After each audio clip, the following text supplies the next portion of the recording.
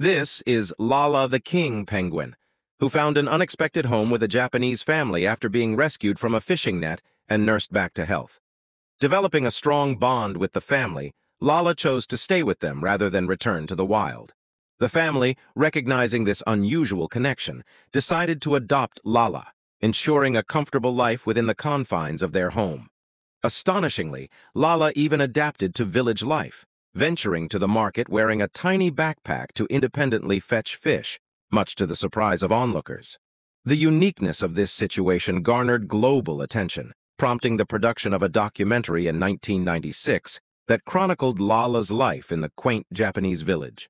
Although Lala has since passed away, the legacy of this extraordinary penguin as a cherished pet endures.